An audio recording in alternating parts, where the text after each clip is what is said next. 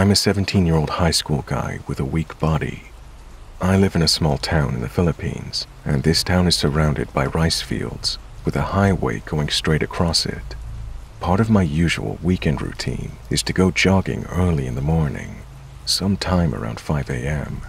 My usual jogging route is from my house, somewhere in the middle of town, to a small hill with a wonderful view of the town in the morning. To reach my destination, I would have to jog on the side of the highway. From time to time, a fog that lasts about an hour would appear on the highway, and once you're inside of it, you could see only about 10 or 15 feet before it all goes white. So one Saturday, I decided to jog. I invited one of my friends to join me since he follows the same route anyway. We left home at 5 a.m. and proceeded to the highway. As usual, a thick fog blanketed the highway. The cars that would pass had their lights on, and there were several one-ways because of the road repairs. As we entered the fog, we decided to jog along the side of the road and pass a couple of roadworks. All was well at that point, a bit exhausted, but otherwise fine. We barely encountered anybody else, and usually they're just fellow joggers too. Then we came across another roadwork, and we saw this guy crouched down on the asphalt. He was wearing a dirty orange vest and similarly dirty hard hat. We couldn't see his face, but we decided to ignore it. He looked as if he was fidgeting with something in his hands, so we thought he was just holding a few tools or something. Also, there was nobody there but us, myself, my friend, and that guy. The fog was still thick as hell.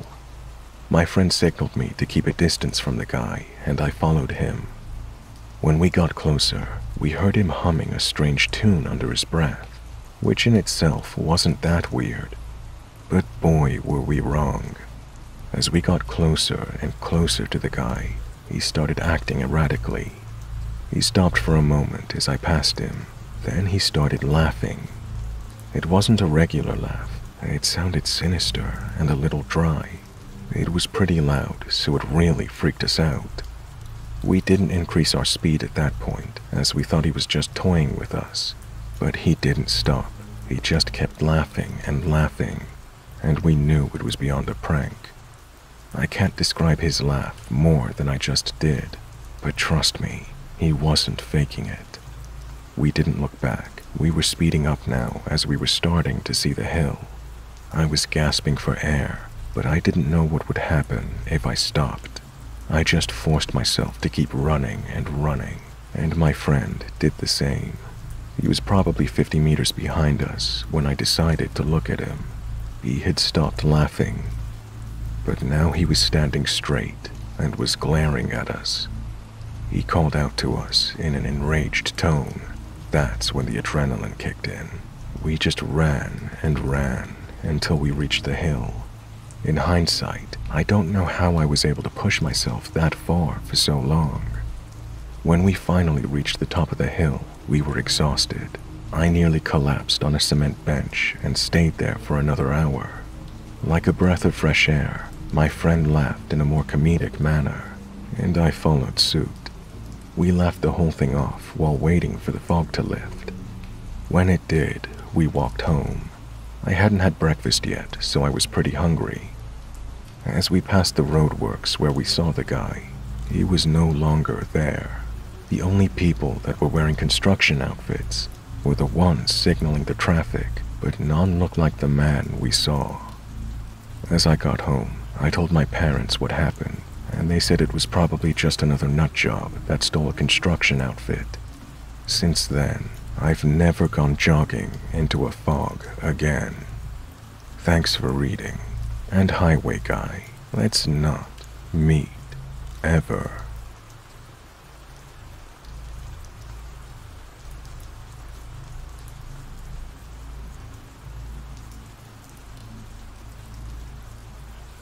So this was quite a while ago. I was, I'd say, about 11 or 12 when this happened. One night, my mom and I had decided to get food from a pizza place around us that was close, but not close enough that they would deliver to us. The trip there was fine. We got our food and were on our way home when we decided to stop at a gas station. When leaving the gas station, a dark burgundy car pulled out behind us.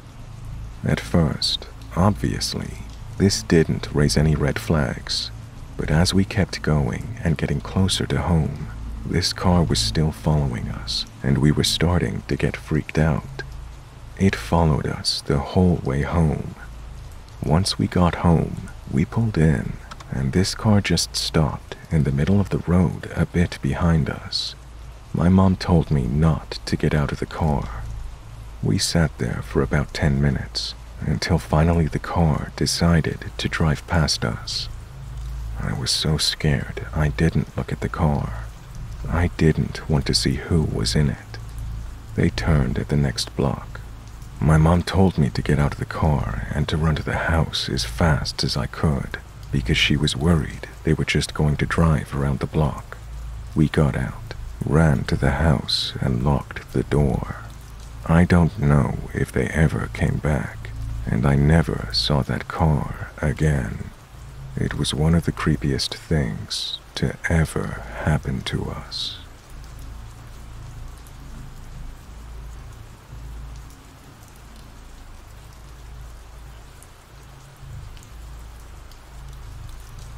So, I think it was around 2018 to 2019 when this happened. I don't really remember the year, but I remember everything leading up to the moment in vivid detail. I used to live on a farm for a few years. I moved away a while ago, but one day my aunt was going to take the people who worked on the farm back home, as they didn't live there, and she asked me if I wanted to come with. I said yes. About 30 minutes before we went, I saw a figure in the kitchen doorway. It was crouched down on all fours, almost in an animalistic way. I couldn't make out any facial features or anything. I only know it had an almost feminine build. Long black hair, black eyes that I could only see the glints in the dark of, and deer antlers protruding from its head. After that, I was obviously freaked out, but fast forward to after we dropped the workers off at their houses. We were on our way back home, and I swear I saw something crawl across the road before the pickup truck we were in flipped and rolled. Luckily, neither of us were seriously hurt in that accident. Neither of us sustained long-term injuries that were going to cause us problems later in life, but it traumatized the hell out of me. Can anyone maybe give an explanation of what I saw that day? I have been looking for answers ever since.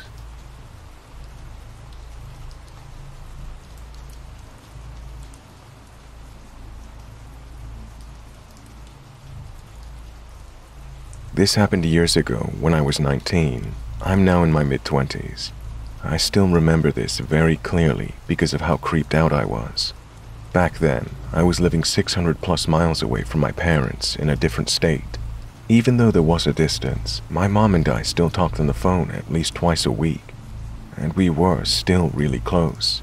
So when we found out her cancer was back, I didn't think twice about dropping everything to drive down to see her. A plane ticket would be too expensive, and I had a 10-year-old Toyota that might have been a bit beat up, but it still got me from A to B cheaply and quietly. My parents weren't thrilled at the idea of me driving the 11 hours by myself, but my mind was made up, so they offered me a deal. I would stop at every rest stop every 2 to 3 hours to stretch my legs and call them, and in exchange for this courtesy, they would pay for my gas. If I didn't call within the 3-hour window, though, they would assume I'd been in an accident and call me repeatedly, interrupting the audio or podcast they knew I would have on. I accepted the deal, and that's why I was at this particular rest stop at 2:45 a.m.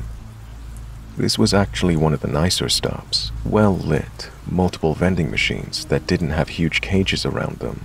The payphone wasn't broken, and it looked clean. There were a couple of cars there with people sleeping in them. I still had 15 minutes before I had to check in with my parents. I got out of my car and stretched, and then almost jumped out of my skin when I heard a man's voice right behind me. "Miss, can I ask you a favor?" I turned around, and he's leaning against my car. I have no idea how he got there so fast. I didn't see him when I parked, but there he was, uncomfortably close to me. He looked to be in his 40s. He didn't look dirty or twitchy. He was too close, but his body language wasn't screaming, threatening. And even though I was 19 years old, barely over 5 feet, and at that point in my life, 110 pounds soaking wet, and even though I'd already binged on a lot of true crime media and knew the dangers of a girl my age alone at night with an out-of-state license plate, my dumb ass asked what he needs. He told me that he accidentally locked his keys and his phone in his truck, and if he could just borrow my phone real quick to call his friend, it would just take a second and it would really help him out. And I almost handed him my phone. I was reaching into my pocket to hand it to him with a Pollyanna, no problem. And then I actually looked at his face. Like I said, this rest stop was surprisingly well lit, and this guy looked really normal. Except for his eyes. He had dead shark eyes. You know what I'm talking about. It's the Ted Bundy, Dick Cheney, actress in a Glade commercial who's trying to convince us she's in love with a dumbass who doesn't know how air fresheners work eyes. They're smiling, but the eyes are vacant and creepy, and staring way too hard. I got that feeling, that runaway feeling. I knew immediately not to hand this guy my only way to call for help. So I put on my best customer service smile and told him, "Oh my God, I'm so sorry, but I don't have a charger. I need to save all my battery for the tracking app my parents have on my phone, and I need that juice to call my parents, which I actually have to do right now, but good luck." And I turned and walked about 20 feet away, and he doesn't leave. He was still just leaning against my car, watching me. And now I didn't know what to do. I didn't want to leave him alone with my car, because he creeped me out and he has a serial killer face, so going to the bathroom is out. But I also wanted to get away from him, prove I'm not gonna help, and maybe he'll leave. I could technically get into the car, but I would have to get really close to him unless I crawled over my passenger side seat, and he's not moving. So I did the first thing that popped into my mind. I called my dad, and my dad, for the first time that night, did not pick up the phone. When I heard his voicemail, I glanced back. The guy still hadn't moved. He was just staring at me. So I faked a phone conversation with my dad. I angled my body so that the guy couldn't see that I'd hung up the phone, then loudly said I should be home in about 30 minutes, when in reality I was still at least 4 hours away. I mentioned exactly where I was, and reassured the fake caller that this was a good rest stop with plenty of lighting and a couple visible security cameras. The guy still hadn't moved, and I'm running out of steam on this fake conversation. In the years since, I've thought of a lot of things I could have said while pretending to talk to my dad. But in that moment, I was beginning to seriously freak out, and my mind went blank. So I hung up and didn't know what to do. I had hoped the fake phone call would scare him off, but he was still leaning against my car. I stalled for another couple of minutes. I bought cookies from the vending machine. I walked around a little bit. At this point, he's been leaning against my car, staring at me for at least 10 minutes. I honestly debated waking up one of the men sleeping in their parked cars and asking them for help. And just the thought of having to wake someone up to help me to get into my own damn car annoyed me enough that I stopped stalling and headed back to my car. I decided that unless he touched me, I'm just gonna pretend he isn't there. He waited until I was unlocking my car before he started talking to me again. He told me again that he really needs to use my phone. He's stranded here unless he can call his friend to bring the spare keys. He's not angry or begging. His voice sounds weirdly friendly, but he's been creepily watching me for way too long while blocking my exit, so I'm not falling for it. I almost pointed out the working payphone, just in case I'm wrong about this, and I was being a bitch to a guy who needs help. But then he leaned forward as I was getting in, and I lost all nerve and slammed and locked the door as fast as possible. He didn't move until I started the car and put it in reverse, and then he finally stepped back and let me pull out. I didn't even have my seatbelt on. I was so focused on getting away from him. And then, halfway out of the rest stop, my mom called me. My mom, who would freak out if I don't pick up, and who was already sick, and I needed to put on my seatbelt. I could still see him in my mirror. He was standing right next to where I was parked with his back to me. He was far enough away that I felt okay parking again to answer the phone, but I kept my engine running and I kept watching him. I don't want my mom to worry, so I told her everything's fine. Where I was, my ETA. Now that I was in my locked car away from him, I was beginning to feel like I overreacted. She scolds me about speeding, and I tune her out because the guy is moving now. As my mom lectures me about road safety, I watched the guy cross to a truck, unlock the door, and get in. The keys being locked in no longer seemed to be an issue for him. I watched the truck head back out to the freeway and drive out of sight. I had to pretend to be fine to not upset my mom. I didn't get back onto the road for another 20 minutes, and when I did, I didn't speed. I did not want to see that truck. I found out years later that the closest city to that rest stop has a major problem with sex trafficking, and that girls who look like they don't live nearby, or maybe look like they're living out of their cars, tend to be targets. I don't know if that was what was happening, or if he was just trying to scare me into handing over my phone. Either way, creepy guy at the rest stop. Let's not meet again.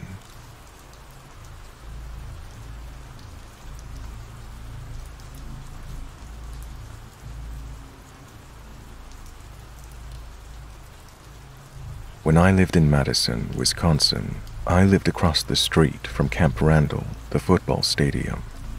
On game days, they'd shut our street down and people would flood it, drinking and partying. We'd sit on our porch and drink beers and Bloody Marys with the crowd at 9 in the morning. Good times. But one day, there was this girl walking briskly up the sidewalk, sobbing, makeup smeared all over her face. She was covered in dirt, like she'd been rolling around in it, head to toe. She didn't look beaten or anything that might have suggested a brawl, just covered in dirt. And the thing was, she was dressed for game day, all decked out in her Bucky Badger stuff, and she had her hair up in little buns. Whatever happened to her had just happened, and given that she was, despite her condition, a very attractive girl, our minds went to the worst place, that she'd been sexually assaulted. I lived in a big house with 7 guys and a girl. At the time, it was just the guys on the porch, and given what we feared might have happened, we called for our female roommate to see if the girl needed help. The girl just shook her head, said I'm fine, and kept walking. It's not as creepy as other stories, but still, given the situation, the sight of the girl, it's hard to think she wasn't assaulted. I still think of her when I think of my time at that house.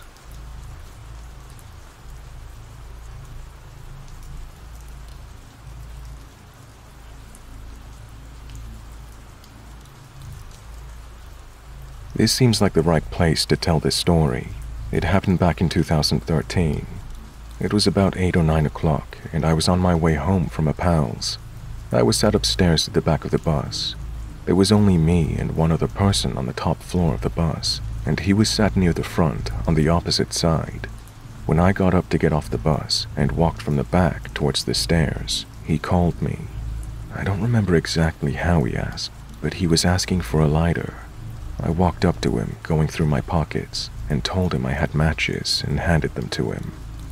He took them from me and just stared at them for a good few seconds, and then handed them back to me and said something along the line of, "Don't worry."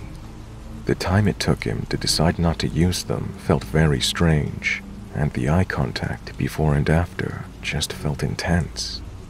I walked down the stairs thinking what the hell was up with that, and then got off the bus. I told a couple of people how weird it felt and described what he was wearing, a zip-up black hoodie with a knockoff Hardy-style tiger on the chest. Fast forward about a week, and there's a fatal stabbing on a bus in my city. A young girl on her way to school was stabbed to death on the top deck of a bus. Stabbings are pretty common in my city, but a young girl being killed on her way to school, that's big news anywhere. They showed a photo of the suspect being arrested, but you can only see the back of his hoodie. Straight away, I think that's the exact same Ed Hardy knockoff, and start wondering if it's the guy I had seen. When they released more photos of him from the front, I knew it was him. The scary thing is, when it transpired, he had recently been let out of a mental health facility. He hadn't been given any support and had been sleeping rough on buses. I've had many interactions with mentally ill people and dangerous individuals, but this one is the one that stays with me. Even though the interaction wasn't much, it felt so strange. I always wonder if he was seeing how I reacted when he asked me, hence why he didn't use the matches. Who knows? It's just a sad story, really. Rest in peace to the poor girl who was murdered. Her name was Christina Edkins. She was just 16 years old.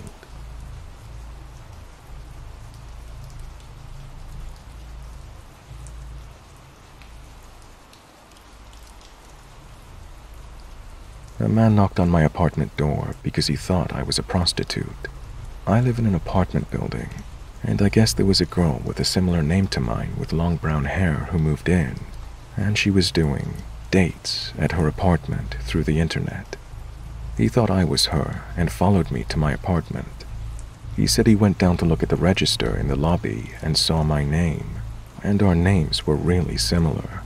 Think Kristen and Christine, or Brianna and Brianne. Anyway, he followed me like I said, and then looked at the registry downstairs and just assumed I was this woman. So he knocks on my door. I answer it, and he tells me it's his birthday.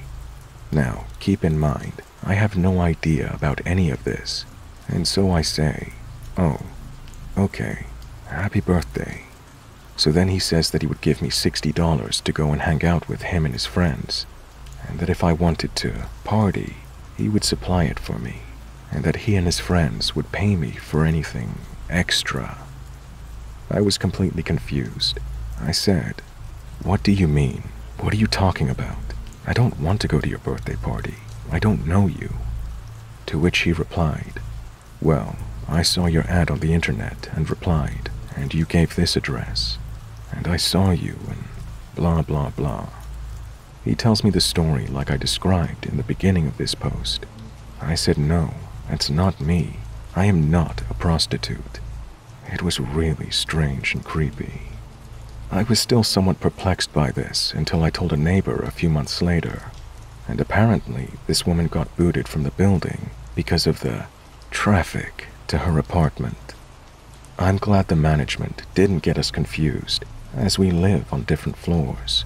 The complaints of traffic were specific to her apartment. Thank goodness.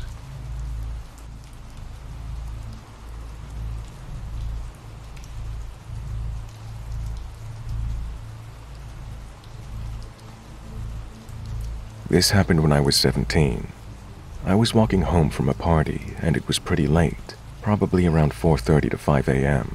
One of my guy friends had decided to walk me home since he didn't want me to walk alone so late. The streets were empty and it was pitch black. As we are walking and chatting, we notice that a man is walking up to us. When he approaches us, he starts saying over and over again, "Hey, I'm a good guy. I'm a good guy, I promise." He didn't seem threatening, and I remember that I didn't feel scared. Maybe because I was with my friend, who is an athletic person. So this guy starts asking us for money to buy a sandwich and tells us that he can't return home until 10 a.m. because his neighbor has a restraining order against him. Apparently, the neighbor leaves for work at that hour. At that point, we were like, what the fuck is going on? We decided to give him some money so he would leave us alone. We gave him around €5, which is more than enough to buy a sandwich. We then lied and told him that's all we had. Then, this man looks at me and says, "No, that's not true. You have more money in your wallet. I can see it from here." At that point, I just put my wallet back into my purse and told him I couldn't give him more money.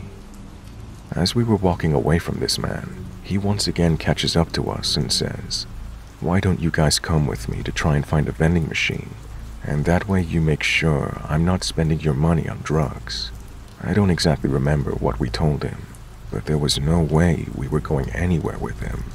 Even though I didn't feel scared or threatened at that moment, in hindsight, it was kind of creepy. I'm just glad my friend insisted on walking me home. Was he just desperate for money, or did he have other intentions?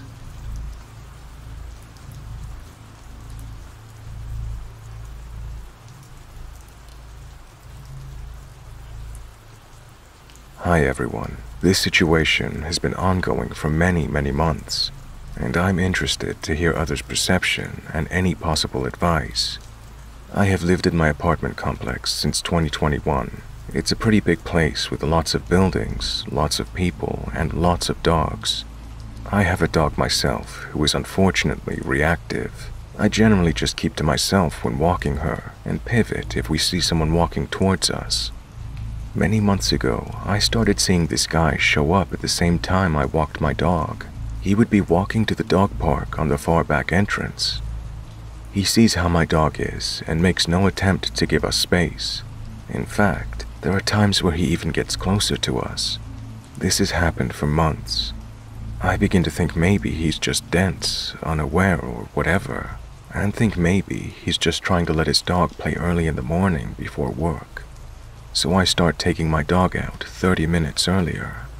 He starts coming out at the same time too, 30 minutes earlier. Again, he does not try to avoid me even when I'm actively trying to get away from him.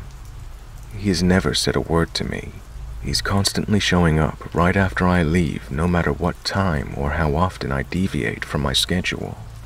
The other day, I was out with my mom walking my dog, and we see him across the parking lot walking towards us.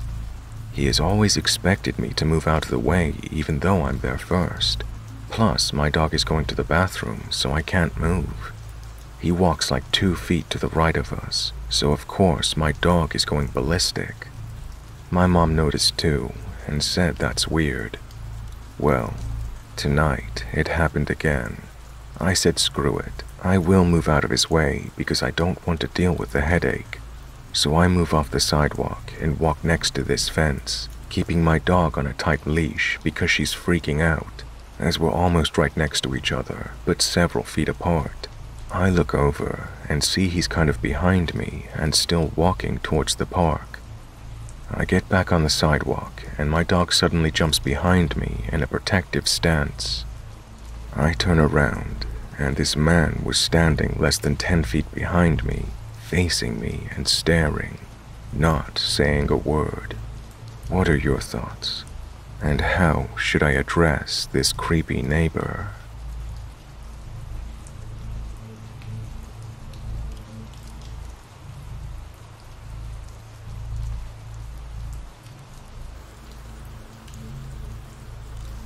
I was working in a mobile late one night in my hometown, which is a summer vacation hotspot, when I saw a middle-aged man who looked like he just walked off the golf course.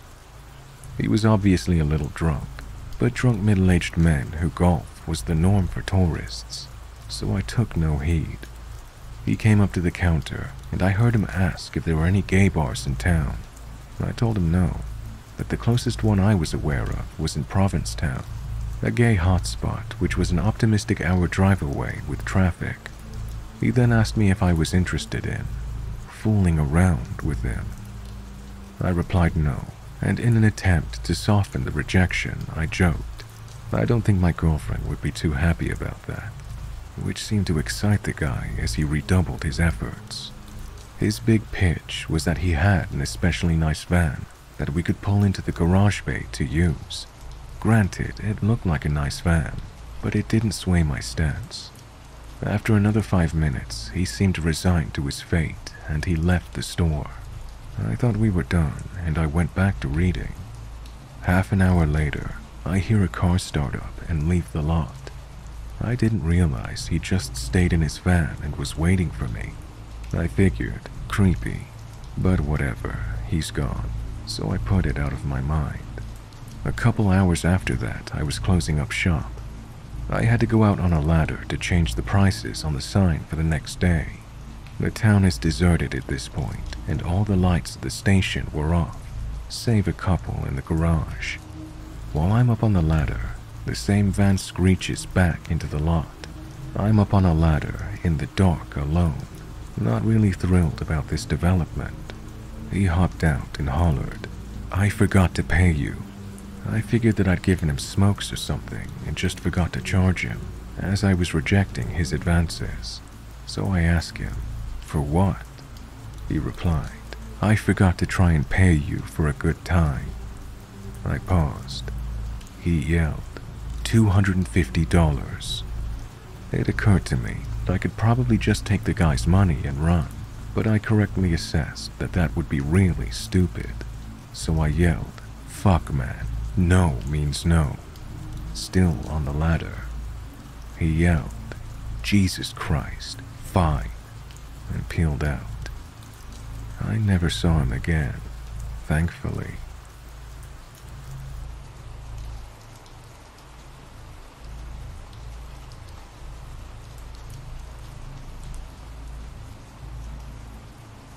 I'm 19 years old and living far from home in a studio room. I'm often up late, and last week I was doing some laundry at around 11 p.m.-ish. I saw a man sitting in the lobby. I saw him around a bit at night, but I didn't think much of it. I'm in the laundry room. I just put my clothes in a dryer, and I hear the laundry room door beeping. It meant someone was coming in. There was the man, standing there with no clothes to wash, just staring at me. I maneuvered around him and headed to the lifts. He followed me quickly and cornered me and asked for my Snapchat. I was tired and just wanted to get back to my room, so I stupidly gave it to him. I figured he'd message and try to flirt. I'd say, "I have a boyfriend. Sorry if you thought this was anything else," and that would be the end of it. So I'm about 5'4" with very long red hair, and I'm half Indian English with Afghanistani descent. So I'm white passing but kind of exotic, but people tend to stare at me. Anyway, he starts messaging me. It's kind of normal. Then he starts saying weird stuff like, "I saw you a month ago and I was impressed. I've been visiting a friend and staying here. And I've been watching you. I noticed that you come out mostly at night." He told me that he was Saudi Arabian and only visiting for 5 more days. Then it gets worse. He says, "I love you, I can't help it." And then I say I have a boyfriend, and he says, "I only want you," and continues to completely ignore that. He asks to come to my room, and I said no, and he wanted a hug. He asked me if I lived alone and if I was a virgin. He kept saying he loved me and that I was perfect for him, that I impressed him. At that point, I recorded all the messages on Snapchat, spoke to him a bit more to gather evidence so I could take it to the reception in the morning. He's been watching me for a month. I got my guy friend, who lives on the 2nd floor, to walk me down to the laundry room. We sat in the student lounge area and my friend calmed me down. I was shaking with adrenaline and fear. We saw him around the laundry room again looking for me, but luckily I'd already picked up my stuff. I ran back to my room and my friend says that I can stay in his room, but I said it's okay, I'll just lock my door. It's about 1 a.m. and I hear someone outside my room trying to get in. I ask my friend if he's outside my room, and he said no, so I just froze. I didn't want to make a sound. I felt sick to my stomach and helpless. Eventually it stopped, and whoever it was went away. In the morning, I reported this to reception, and then went to stay a few days with my boyfriend. Then after went to London to visit a friend. And last night was the first time I'd spent a night in my room since this happened. I'm very paranoid now. Sadly, I should probably be used to this. It's not the first time I've been sexually harassed. One guy tried to kiss me in a club by grabbing my head, and a bunch of other things have happened that I won't go into here. But anyway, I'm terrified to go outside my room after dark.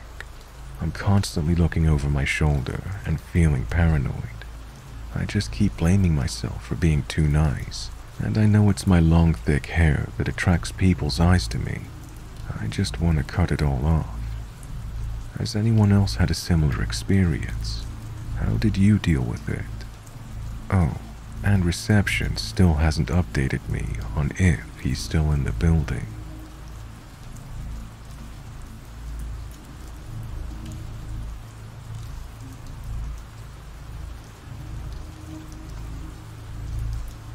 I'm just going to include several experiences I had while delivering pizza for a popular chain a long time ago. I live in a small rural town in the southeast US, and it has the usual suburban developments, as well as some more outlying country and rural areas. When I was younger, just as I'd moved out on my own, I worked as a pizza delivery guy. These are some of the creepy encounters I had during this time. Story 1. The Orgy. One afternoon, I got a delivery order for an area of town I rarely, if ever, visited. It was on the east side of town, which was very run down and poor. An old textile mill used to employ many in that area, but had been closed for some time and been overrun with kudzu and had begun falling apart. The houses around this area often had failing foundations and were very old, rusty trailer homes. This particular order was to one of the trailer homes. I knocked and no one answered. I tried again for several minutes as I could hear music coming from the inside, and I figured maybe they couldn't hear me. When they finally opened the door, it was a skinny guy with no shirt on, and he asked me to step inside. When I walked in, there was a lady behind him who was wearing a robe, and another sketchy couple standing at the back of the room. They had a boombox playing loud country music. These people were high and drunk, which I was used to, but this place was buzzing with crazy.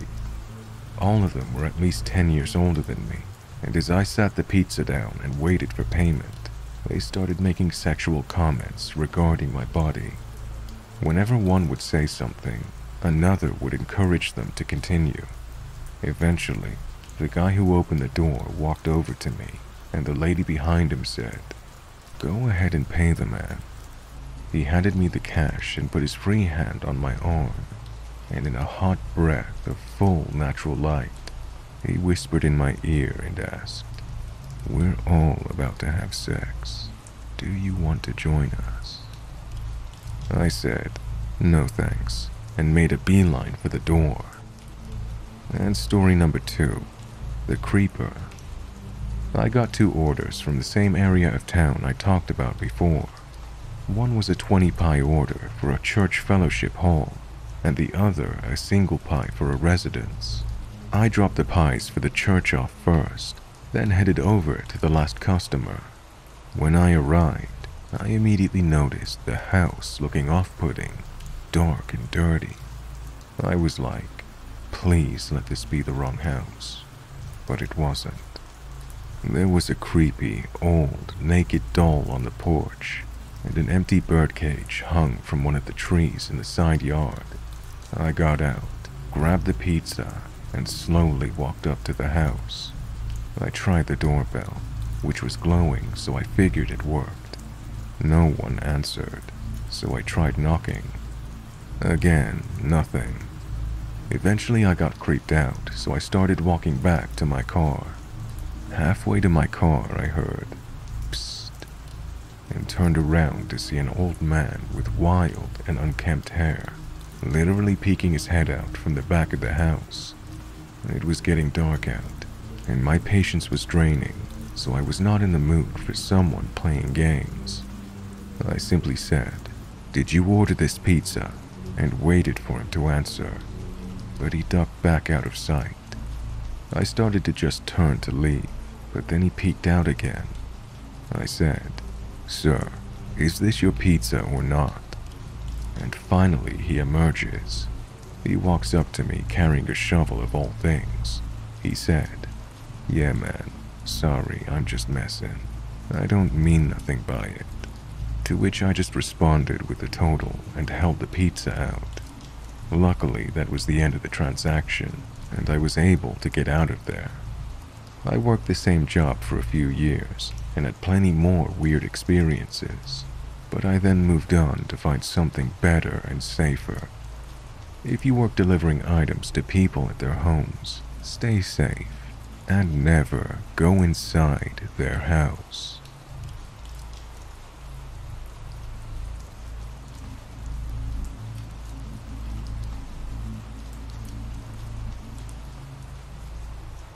This happened pretty much an hour ago. I was pulling up to my house with my mom when she says, "Who is at our house?" Me, being confused, looks at our yard. Then I see someone walking up to us. My mom said he was trying to open the door and get in. "Hey, I just lost my job. I was looking for somewhere to work. Could you help?" The guy asks. I can't remember what my mom said, but it was basically no because of what he's about to ask. "Could you spare a couple of dollars?" he asks. "Sure, if you want to come to this side, I can give you a couple of bucks," my mom says. "Thank you," he replied. My mom gives him some money. They then start to talk about how he should take it as a blessing and to pass it to someone else. He says my mom is an angel. Then they start to talk about other things I can't remember. Then the man disappears. My mom starts to drive around to find the man to make sure he's left, as she understandably doesn't feel safe getting out. We start to drive around. She calls her boyfriend and my dad. Then there's a cop car on the side of the road. Hey, there was a middle-aged man on my doorstep with the screen door open. Then he walked up to my car and asked for work this late at night, which I found suspicious. He asked for money, and I gave him some. My mom told the cop. "Where do you live?" The cop replied. My mom told him, and the cop said they'd follow. We drive back home with the cop following. He inspects the front and backyard, but there's no one. We decided it's safe to go back in. I talked to my mom about it, and she said he could have just been drunk and at the wrong house, since it was St. Patrick's Day, and that people like to get drunk on that day. But I highly doubt that, as I find it weird that as soon as he saw us pulling up, he came to our car with a sob story. Take this information as you will, though.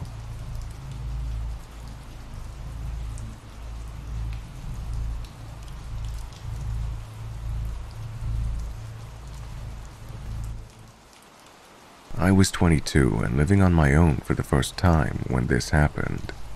It was the mid-90s.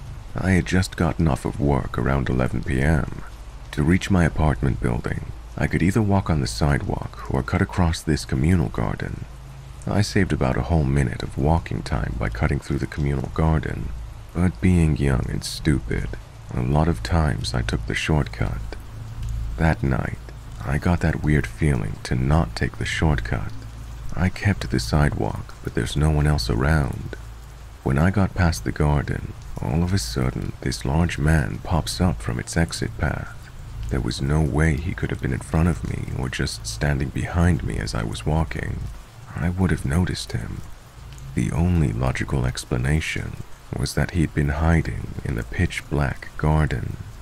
A drunk who had been sleeping it off. No, my body was screaming at me to get the hell out of there. I begin walking faster. My dad had taught me to always carry my keys in my fist with a key pointed out, in case I needed to punch someone, so I had done that. But I'm 5'4" and probably weighed 110 pounds. This guy was tall and big.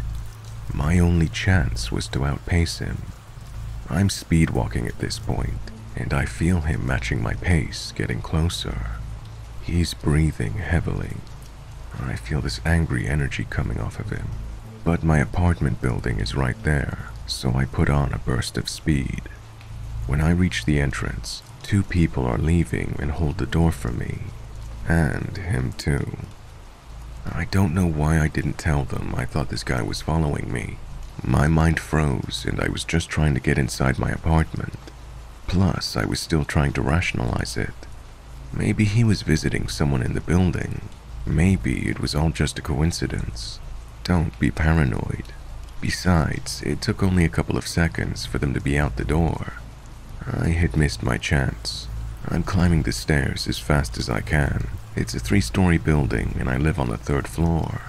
He's climbing the stairs too, still right behind me. I get to my floor, which has 4 apartments on the right side where I live, and 4 on the left. I pass by apartments 1 and 2.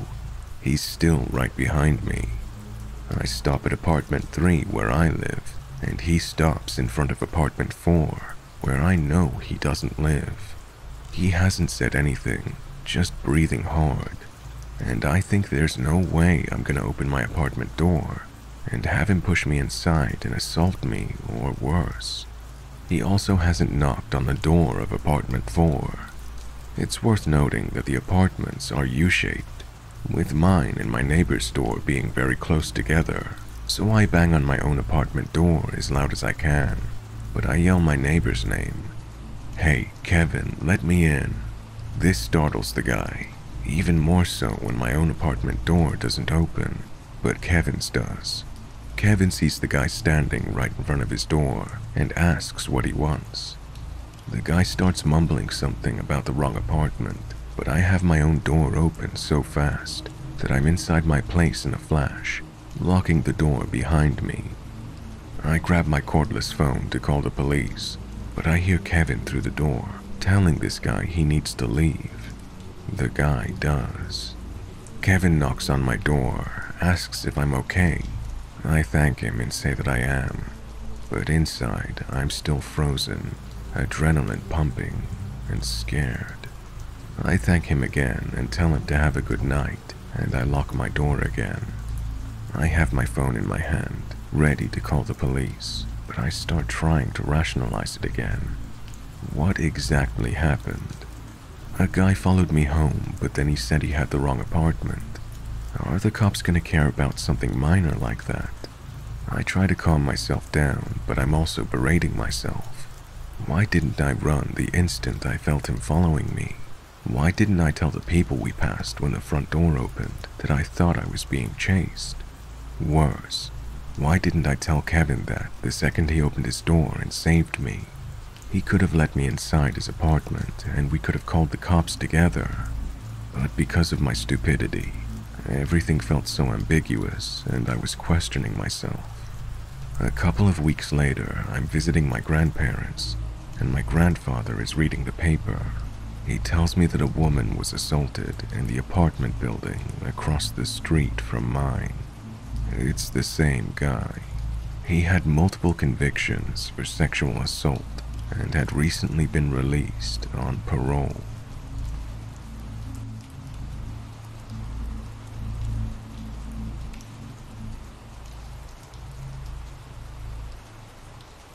When I was about 8 to 9 in the early 2000s, and you could still freely play in your neighborhood and always have a kid available to play with, there was this one kid, about 12 to 13, who would always fuck with me and my friends, even though we never did shit to him.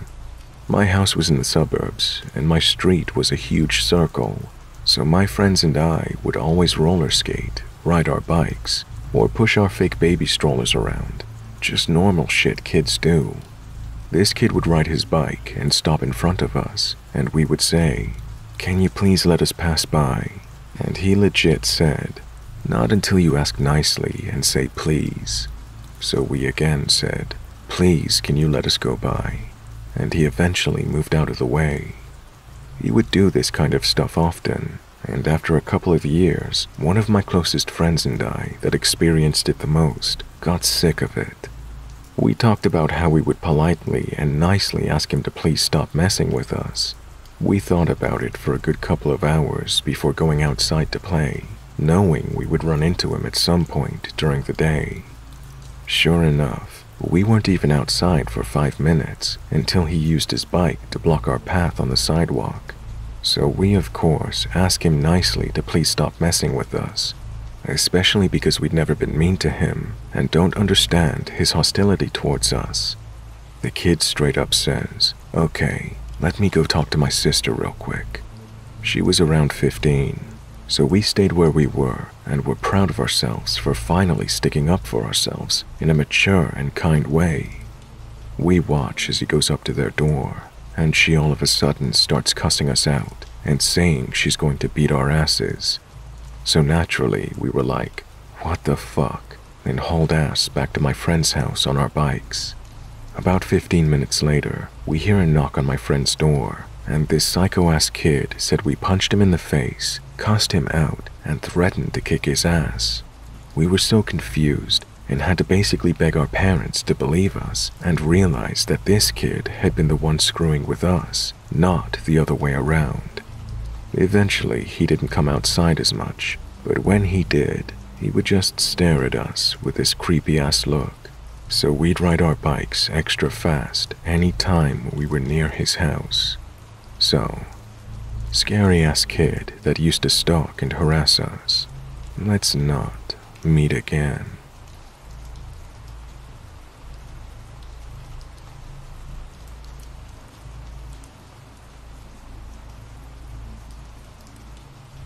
Here we go. This is my darkest call for help. Before becoming an EMT, I was a team leader for a lifeline service. In the UK, these can be linked to smoke alarms. A call came through for a smoke alarm activation in a house roughly about 5 minutes away from our call center. All I could hear initially was the beeping of the smoke alarm. It was distorted because it was so loud. In the background, I heard a faint but panicked call for help, and what sounded like the service user desperately asking for water. I obviously called the fire service. I kept the call open and listened as a roaring sound gradually got louder and louder. I then could hear a cracking and popping sound, probably the windows. I'm not fully sure what I heard then, but it sounded like the man faintly screaming and making gurgling sounds. After several minutes of listening to this and repeating instructions for him to get outside, I could hear respirators and the beeping of the fire service's radios. At this point, I decided to leave the call center being run by my colleagues and drive to this house. I thought they must have rescued him, but I was in denial about what I actually heard.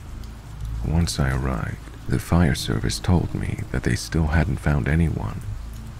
About an hour later, I was informed that they'd found a body. This man was a wheelchair user.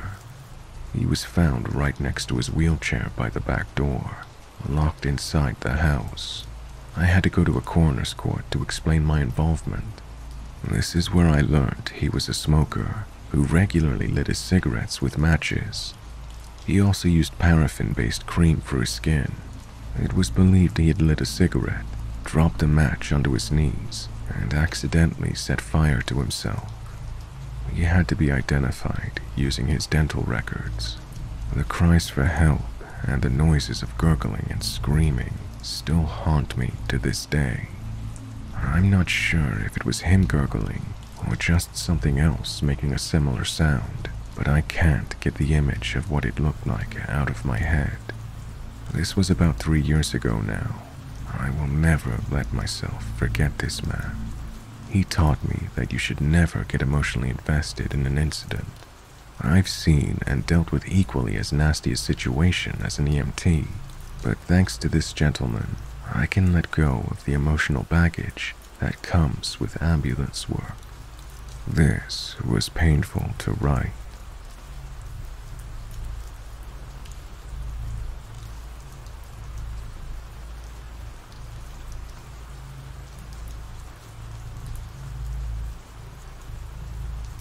This happened last week, and while she didn't seem malicious, the things she said were creepy.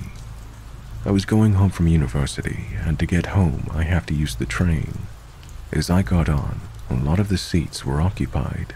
In my country, the seats are put in a way so that 4 people can talk and sit in front of each other, and they're kind of close, perfect for talking, even with strangers, sadly.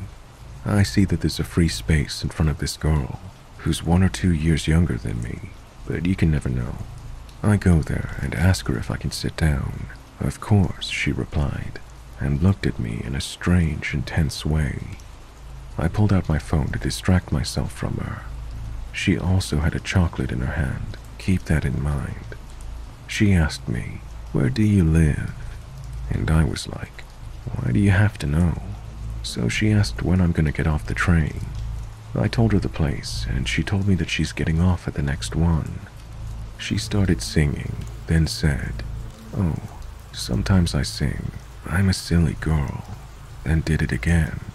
Whenever she said something, she looked at me like she was waiting for a response. So I replied, "It's okay to be silly," because I just didn't want to talk to her. Then she told me that, "You're pretty." And when I asked what, she asked if she's pretty. In my language, the second one is an extension of the first, so it seemed like she corrected herself. Then she asked if she had chocolate on her face. She did. I also had the chocolate in her hand offered to me, but I declined. She also told me about her piercing that came off, and she put it on in the middle of the train. I told her that she should fix it when she got off, and she said, "In Germany, will you go there with me?" But obviously I told her no. While she tried to put her piercing back in her mouth, she told me that she's in love with me.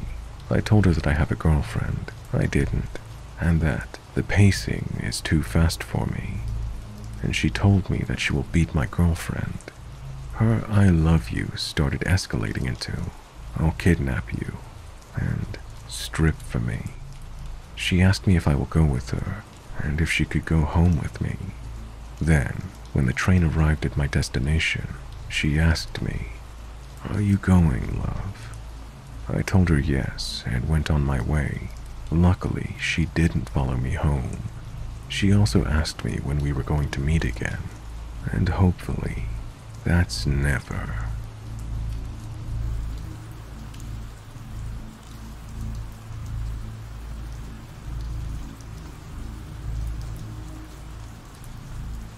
I was around 8 when we moved into an old house/shop combination. The bottom is a commercial building with a big open room, a kitchen, and 2 medium-sized rooms connected to each other, and one connected to the open room. Upstairs is the living space. The layout of the bottom is fairly important. Also, the kitchen leads to the stairs, but you cannot see the kitchen from the open room. So we moved in, and from the start, I despised the place. I got bad, horrible, dare I say, energy from the place, and I don't tend to get that. In the open room, there was a large painting with a strange representation of what would seem to be a rapture event, a burning cross on top of a large Bible, a church with a crowd surrounding it, and a river on fire. Every time I would walk by this painting, my stomach sank horribly. Imagine watching someone you love die. We got rid of this painting very soon after we left, but the energy from that spot remained. The previous owners were an older couple, but the husband had died about 5 years before we moved in, leaving the lady as a widow. She was strange. They had lived there for 2 decades, and she was so emotionless. Obviously this could be grief, but it was 5 years ago that he died. She was extremely emotionless, as if she was dead in the body of a living person. She had this look in her eyes, as if she'd seen unimaginable things. Anyways, we moved in nonetheless, and there were already problems. Everywhere you were upstairs, you would be watched by something, but always watched. There was a mirror in the front of the stairs that I swear was cursed. I could not look in that thing without having a panic attack. My room went dark. I literally couldn't go into. My body restricted me. Now, the lady that lived there did not clean the place. There were, strangely, piles of flies everywhere. They seemed like they were an offering of some sort, the way they were laid out, in a perfect mound. Now into the actual events. There actually weren't many, but the few that did happen were major. For one, soon after we moved in, my aunt came over. My aunt is more like my older sister, long story. Anyways, soon after she left, she told me at a family gathering that when she was there, she saw a four-legged creature that had the face of a human, but long stretched hind legs and long teeth. You might think she was trying to scare me, but she isn't the type, I promise. Then we took a photo, of nothing important but a photo. This photo had a face in it, a humanoid face that was completely pale white with pitch black eyes and no hair. The structure was an oval, not a human head, like a stretched oval. Anyways, the next day my mom and I went down to the cellar. The cellar door was next to the spot that had a large painting in it. When we went into the cellar, the door locked behind us. The door's lock had 2 steps that couldn't be done by accident. It was a chain with a little latch you see everywhere. When we closed the door, the chain was down near the floor, nowhere near the latch. This happened when me and my mom were home alone, with no one able to let us out for hours. We were trapped in there for a while. This was the last straw for us, and we decided to move out.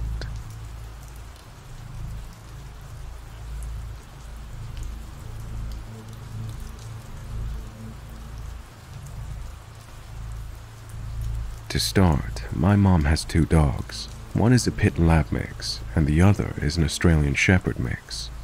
They like to frequently get out. It's primarily her pit lab. His name is Big.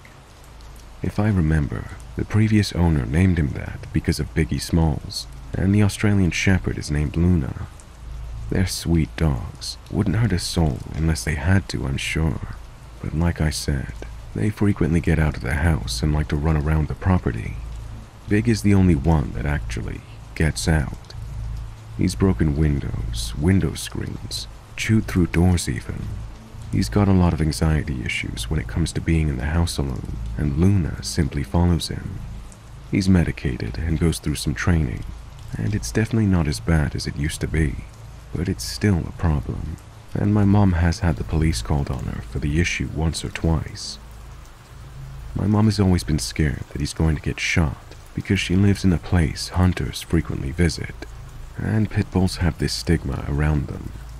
She's also scared for the same thing with Luna because she has really long legs. She's scared that someone might mistake her for a deer. Luna is a fine dog on her own and rarely runs off if she doesn't have a leash on. She's mostly a follower. Anyways, the next bit of this is from my mom's account, and also my mom's neighbor, Erica.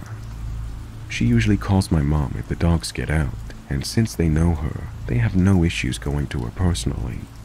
However, when they got out the other day, my mom was able to wrangle them up with Erica's help. But then later that night, my mom had gotten a call from Erica saying the dogs were out again. My mom was confused because they were both at the foot of her bed asleep. My mom even sent her a photo of them together on the bed. Erica ended up calling my mom about it, thinking it was a joke, but it wasn't a joke, and my mom was being honest with her. Erica sent a photo back to my mom, and one of the dogs looked exactly like Big. He has a very specific mark above his nose that looks like a wonky T-shape, and the photo looked exactly like Big, from the mark to even the demeanor from afar. And everyone was really freaked out. There was even a point where my mom thought Erica was joking, and she could do nothing but reassure my mom that it was not a joke. Erica made the absolutely worst decision she could, in my opinion, and decided to open her front door, and according to her, the imposter dog gave her the most evil look a dog could possibly give. She said the dog growled at her and showed their teeth. My mom even heard it over the phone. This prompted my mom to get on her golf cart and race over to Erica's house to see the dog herself, and there he was, barking at Erica's door after she went inside. It was also a dumb decision on my mom's part, But after the encounter firsthand, she raced home and called me crying about the ordeal, which is very unlike her. Apparently, another neighbor, Dean, called the cops because he saw Luna out and was terrorizing his chickens. The rest of the story is from me and what I experienced. I lived an hour away from my mom, so I hop in my car and get to her house. 3 or 4 cop cars were parked down this rural street in the middle of bumfuck Ohio. It was a bizarre thing to see, honestly. When I walked up, cops were questioning my mom about her dogs with Erica, and the other cops, I'm assuming, were looking around the area for these dogs. I could hear my mom's dogs whining through the front door at the commotion. They were even looking through the window, too. Clearly not vicious or anything, and the cops concluded eventually that it wasn't my mom's dogs. They left eventually, and when I went to take Luna out on a leash, I made sure to stay with her and double-check myself that nothing was out there that could hurt her. But when I looked into the back fields of my mom's house, I saw them. 2 dogs that looked almost exactly like Luna and Big, standing side by side, staring at me, not moving at all. Their tails weren't wagging, and needless to say, I was freaked out. Luna saw them and freaked out. I've never seen her react that way. I mean, teeth out, fur up, and all that. Seriously, I've never seen her act like that. I was even afraid to go near her out of fear she might hurt me. But eventually, she walked towards me, growling and baring her teeth. She let me unhook her and take her inside. She didn't leave the back door for the rest of the night. It was like she was waiting for something to happen. They stood there for a really long time. It had to have been a few minutes because my mom called the cops and reported it. Some were still in the area, but eventually they walked off. Admittedly, I don't know a lot about dogs, and even though I've been around these 2 for years, I know for a fact they weren't acting like dogs. The way they stared at me, the way they stood so still with no emotion from what I could tell, it scared the hell out of me. It's been a few days, and they still haven't found the dogs. Dean is still unconvinced that it wasn't my parents' dogs. I stayed with my mom for a day or 2 to comfort her. I believe in Wendigos, I believe in skinwalkers and the paranormal, but I've never truly experienced it myself. But if it's anything like this, I don't want to experience this ever again. I've never experienced anything weird on my parents' property until this. I know skinwalkers will take their prey and use their corpse or whatever to try and lure people to meet a deadly fate, but her dogs are alive and well, and those things had tails. So in my opinion, skinwalker is not much in the question. It's just weird that 2 dogs that look exactly like my mom's dogs are standing side by side in a field. But maybe it was a coincidence. Maybe it was just 2 vicious dogs that happened to look like my mom's dogs, one with the same unique mark. Or maybe it was something else.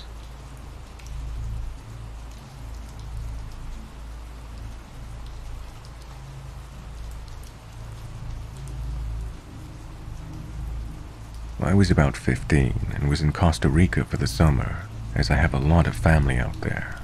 It's a big family, and most of them live in the city, but we had this house in the deep country a few kilometers outside a tiny town called San Pedro. It was mountainous with thick jungle forests, a serene place really, an old little house with some hand-constructed pools and decks up the hill.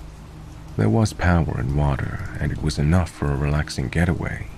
It was up the mountains, surrounded by jungle and some random ranch land and farmland. It was honestly the most beautiful place I've ever been, but given its isolation, it could end up being a little creepy, especially after dark.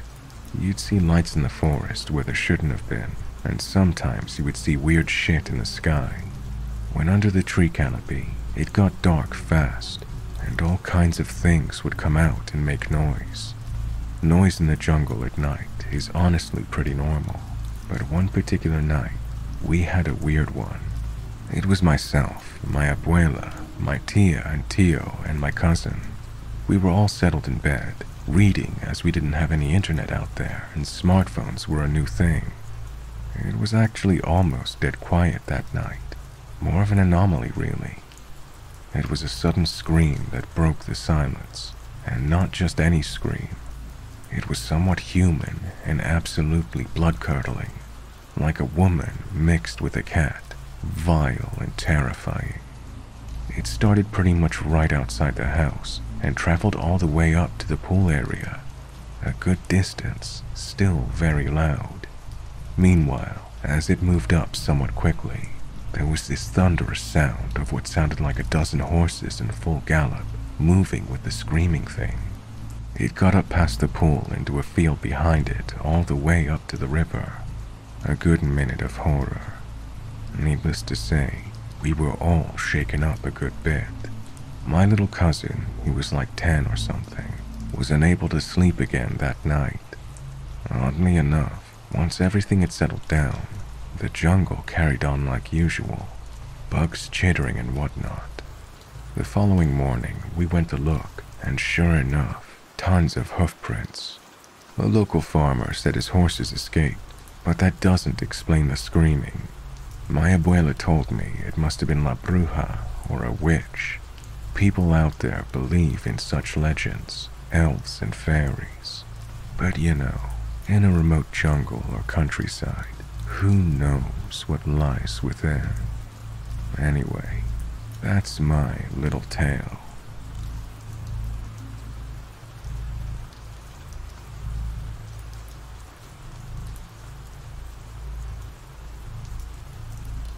I went on a planned trek with a big group of 30 people in the Himalayas. The routine was to pack breakfast, hike the whole day to the next camp by sundown, and at sundown have a campfire and go to bed early. No lights other than your own torchlights at night. As we gained altitude, the camps were fenced with a watchtower. I assume this was due to militants, as the army was manning the watchtower. That was the first time in my life I watched galaxies with my naked eye. I used to get very cold at night, so once the fire was out, everyone was to their tents. I had a bad stomach and had to relieve myself, so I woke up a friend and asked him to accompany me while I did my business in the woods. We were strictly advised not to leave the fenced area, but the guy manning the watchtower was so deep asleep, we didn't try to wake him up. We couldn't. He was comfortable in his thick layer of blankets, and I had to go. So we get out of the main gate. There's no lock, just the chain wrapped around it. I do my business next to a glacier that's come sliding down, all the while admiring the stars and chatting with my friend. After finishing and walking back to our tents, and are admiring the view of the night sky, a whistle goes out. We think it's a warning to get into our tents and sleep, so we do so. Someone comes around and checks our tents and leaves. Fast forward to the morning. A big assembly is called. There are more army personnel, and they're all very pissed. We're wondering what the commotion's about. It turns out that there was a bear in the compound last night, and someone left the gates open. There were footprints all around the tent. The army guys wanted to know who stepped out last night and who left the main gate open. The guy on the watchtower got a heavy telling off from his superior. We were scared and didn't own up to it. This has been a secret between me and my friend to this day. I still don't have any fear of bears, but it was so close to a real disaster.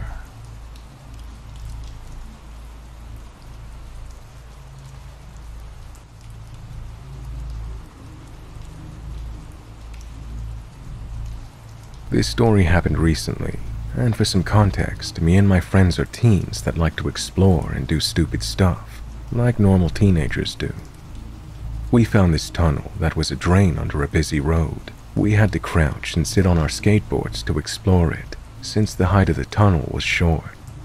As we were going deeper into the tunnel, it gets pitch black, and the flashlights from our phones can only reach about 5 feet in front of us.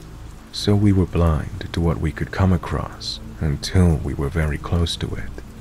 In the tunnel, I remember the wall was painted in all red and had sheets of metal with white handprints connected to clothespins. We decided to keep going until we reached what we thought was a dead end. It was not. On the left was a more square tunnel compared to the rectangle shape we were in. In the distance of the connected tunnel, there was a bright light coming from the outside, shining from above onto a red shopping cart with belongings in it. We slowly inched towards the light where the shopping cart was. The light turned out to be a big hole in the ground that we could crawl out of if we needed an escape. As we were about to pass the shopping cart, my friend who was in the lead was too afraid to go forward anymore. It was pitch black 5 feet from where we were. I decided to take the lead and keep going. I stepped past the shopping cart and stopped. I don't know what it was, but I was afraid. I had a gut feeling something was back there. I slowly moved back. I stopped. I swear I saw something move from the deep dark of the tunnel. Before I could put everything together, a loud echo of someone pounding an object on the walls of the tunnel struck me back, causing everybody to freak out and crawl out of the escape hole. Once we got out, a homeless man ran to us asking what we were doing in there. We told him we were just exploring. He explained to us that there's a man that lives underground in that tunnel, and he would have killed us if we went further. The man was apparently crazy and threw a rock at the poor guy's head before. Luckily nobody was hurt, but even though it was scary and dangerous, it was fun, and I'm glad I experienced it.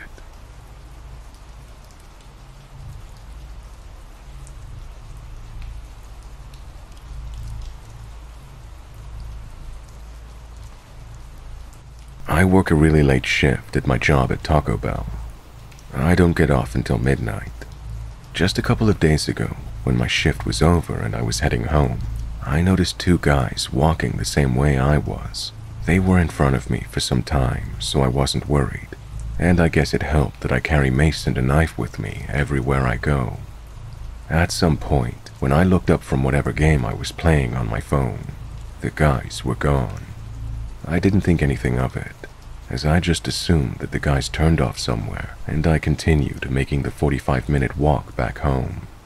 After a few minutes of noticing the guys were gone, I heard footsteps behind me.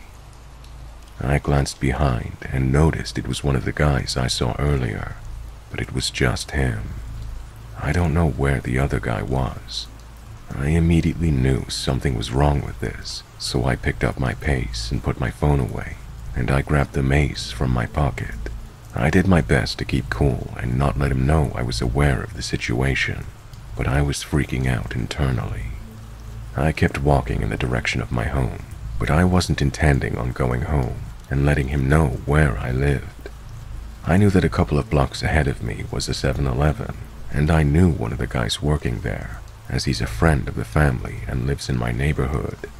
As soon as I saw the gas station, I turned and quickly walked up to the doors, with the guy still following me. I've never had to use my mace or knife ever, and I was still hoping to not have to.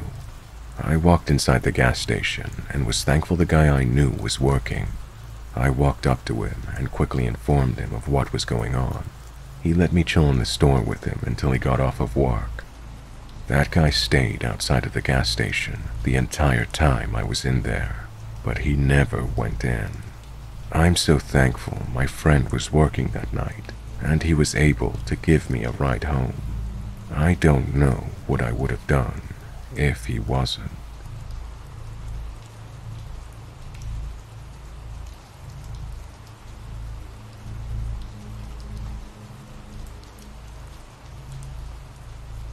This was about 20 years ago, and I still think about this creeper from time to time. I was working the overnight shift at a local gas station, and part of the overnight shift was building the Sunday newspapers. The paper company would deliver stacks of the different sections, and we'd have to assemble the papers and put them out for sale. We had a little nook set up in the back corner of the store where we would do this. You could clearly see the door from the spot, and we didn't get a lot of traffic in the middle of the night. We had 2 panic buttons in the store. one mounted under the counter and a portable one that I always carried in my apron pocket. One evening, I'm back in the nook, and a guy walks in and straight back to me. He's very tall, thin, and pale. He's dressed all in black, including a full-length black trench coat. He asks me if I've seen anything strange tonight. I'm thinking that he's the strangest thing that I've seen in a while. I replied no and asked him if there was anything that I could help him with. He then went on a rant about how he is on a mission from God to wipe out all the demons that are walking amongst men. He can see people's true forms, and that's why he carries this for protection. As I'm simultaneously shitting myself and pressing my pocket panic button, this wacko pulls a cross out of his pocket. It had to be 7 inches long. He then hollers that God is calling and runs out the door. A few seconds later, the cops show up and I fill them in. They drove up and down the stretch of road that we were on and didn't find anyone on foot. They came back and told me to keep my button close, and they'd check on me periodically. That was one of the longest nights of my life, and I quit shortly after. You see a lot of crazy working the night shift, but that guy was a whole lot of crazy that I didn't want to meet again.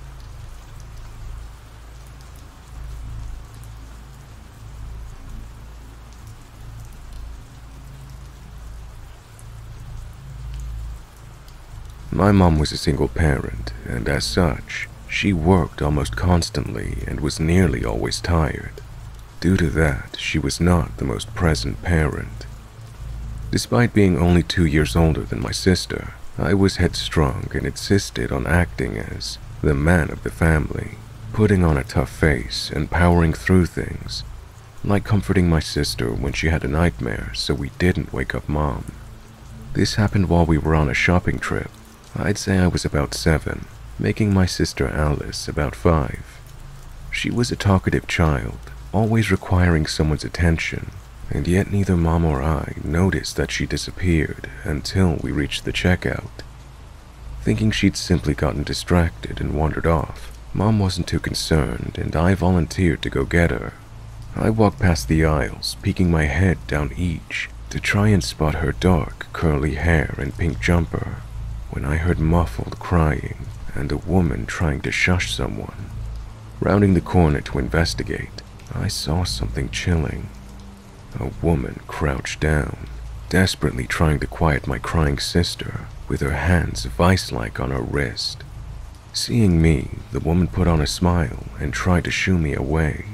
Don't worry, she just had a little fall.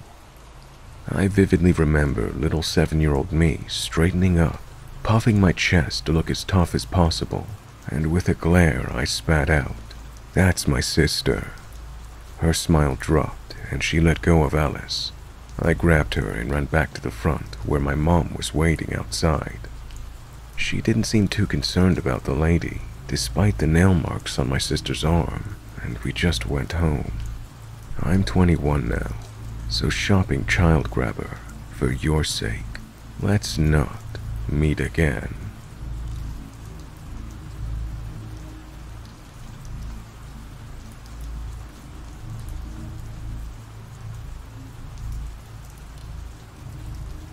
This all started because my mom needed a few things from Walmart, and I was going there anyway, so I decided to save her the trouble and get the stuff for her. I get what I need and check out. I walked outside and realized I parked on the other side of the store, so I started walking.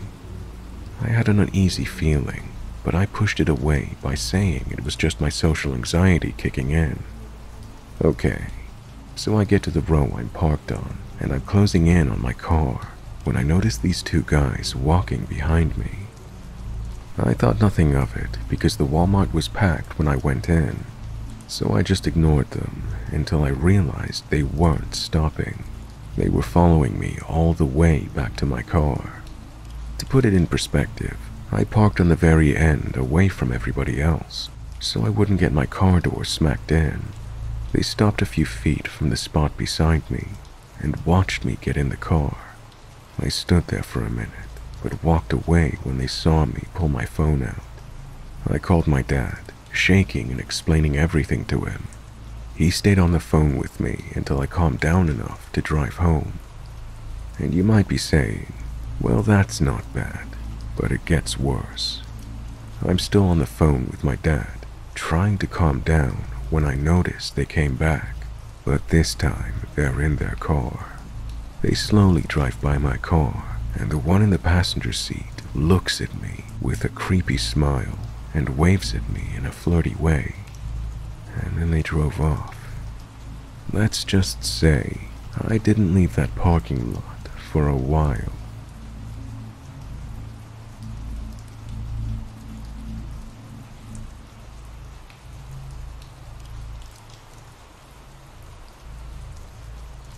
I felt sick, kind of like the flu. I felt completely fine in the morning, but it got worse as the day went on. It was the middle of the night, and I was up with my husband and our new 6-week-old baby. I was pumping breast milk. Next thing I know, I'm waking up to EMTs surrounding me on my bed, telling me not to move or sit up. My heart rate was incredibly high, and my blood pressure was incredibly low. They took me to the hospital, and no one knew what was wrong with me for a while. They kept asking me what drugs I took. I kept telling them nothing, which was true. I had just had a baby. The biggest drug I was taking was Tylenol. They didn't believe me for a while. I couldn't remember a lot of things at this point. I could barely even remember my own kid's name. I couldn't tell them who the president was or what year it was when they asked. It was a weird feeling to have memory missing, kind of like having lost some puzzle pieces. Talking was also kind of difficult. After a bunch of tests, it turns out I had a UTI so bad that I went into septic shock and my kidneys were shutting down. I didn't know I had a UTI because I was still healing from childbirth, and I am pretty asymptomatic when it comes to UTIs. I spent a few days in the ICCU. It was extra scary considering my brand new baby was at home and I wasn't, and there was a chance I wouldn't make it home at all. In the end, I thankfully made a full recovery. It's not as intense as some other people's stories. Sepsis is no joke.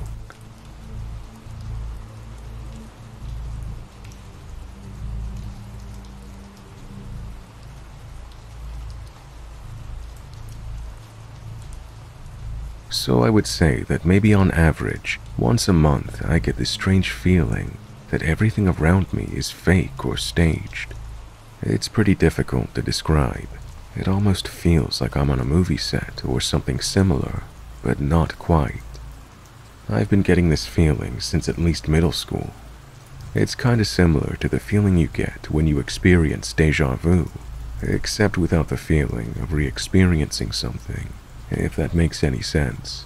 It's more of a sensory thing than anything else, like how the lights hit certain things, or the ambient sounds, or a feeling in the air. Everything just seems off. It can be extremely unsettling at times, but it usually doesn't bother me at all. At first, it used to really freak me out, but now I just write it off as my mind playing tricks on me, and I don't actually think anything strange is going on. It usually happens at night or early AM, before the sunrise, but occasionally happens during the day too. It mostly happens when I'm outside, but it does sometimes happen when I'm inside too. It usually only happens for a short amount of time, like from a minute to an hour max. Does anyone else get these feelings? Does anyone know why I get this weird feeling? Am I just crazy or what? It doesn't really affect my life in any real way. It just kind of throws me off for the whole day when it happens.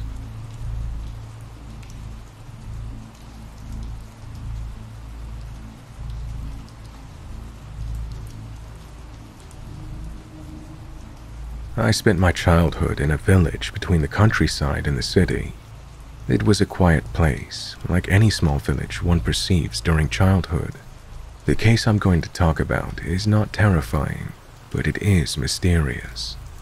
There is a man who often prowls along the farm, the bookstore not far away from my mother's house, and the metro stations.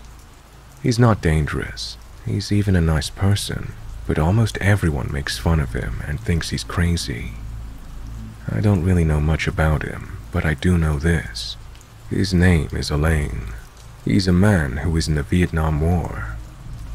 I saw him again not too long ago while shopping with my mother. He greeted us and came to tell us that he'd seen aliens. He always whistles friendly Western film music on the way while he walks. Always seeming cheerful, but very lonely. I don't even know where he lives. He's the kind of man who tells you that one day he's a grandmaster black belt in karate, and then another day he's going to act in a cowboy movie, that he was a close friend of Bruce Lee and other things. Most disturbing is his obsession with aliens and fairies, but when you talk to him, you get used to it. I've known him for many years and he hasn't changed. He's someone who hasn't aged physically. It's very disturbing. He says he traveled back in time.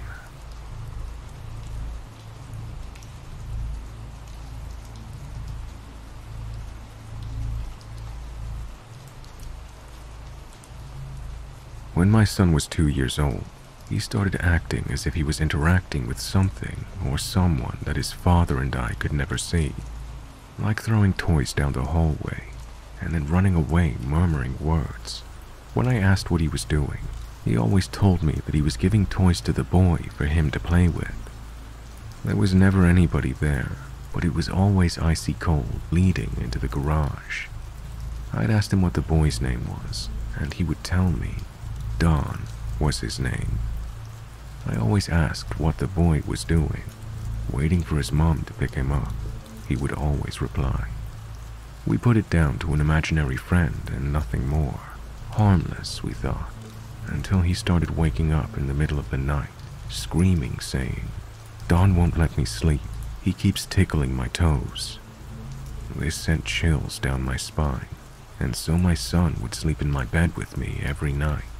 This continued for another 6 months, until the real estate notified us that the owner of the house had died, and his children would be selling the property and splitting the profit between them, meaning we had to move. After we left, I came across a local news article about the owner of our old rental, stating how much he will be missed by the community.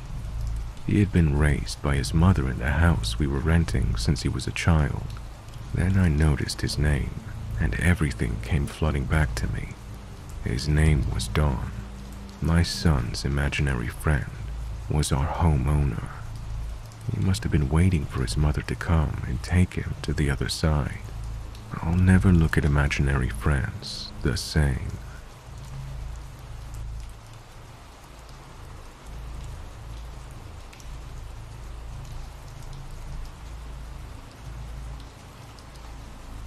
I was shopping at a grocery store. I was in the drink aisle reaching for something when I suddenly got a bad feeling. I turned my head to look back and jumped when a man who was extremely close to me, like an inch behind me, quickly moved past me. My knee-jerk reaction was to reach for my back pocket to make sure my car key was still there, and it was. So I brushed it off, thinking maybe it was someone in a hurry who perhaps almost ran into me absent-mindedly. As I finished grabbing my drinks, I glanced at him. He stopped a few feet from me, hands behind his back, casually walking back and forth looking at drinks. He did not have a cart or a basket, but maybe he was just grabbing some drinks and didn't need one. I moved on to another aisle, and after I reached to grab something and turn around, there he is again, except this time a few feet from me. Again, hands behind his back, looking at items in the aisle. Spooked at this point, I went to check out. As I'm in line, I look behind me and don't see him. Good, I'm in the clear. I turn my head back around and bam, there he is on my left, looking at something near the checkout line. There are several different checkout lines, as well as a self-checkout, so the odds of him being there coincidentally seemed low. He still did not have a cart or any items. Not knowing what else to do, I just stare directly at him until he notices me. He immediately walks off and I don't see him again. Considering how close he got, I think he was trying to steal from me. I was probably seen as an easy target because I was alone with a purse. Either that, or I just stared down some innocent, poor soul.